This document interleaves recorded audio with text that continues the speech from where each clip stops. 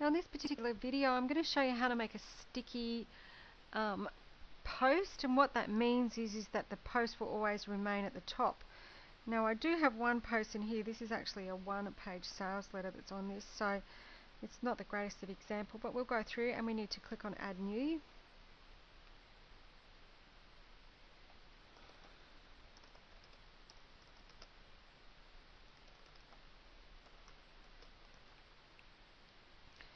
And test information. You'll notice the name of the permalink pops up there, or the name of the site. Now what you need to do, this is just so super easy, is to scroll over here, and to make it sticky we need to come through to here and we click next to public, and we come down here and we go stick this post to the front page, and that will always remain on the front page.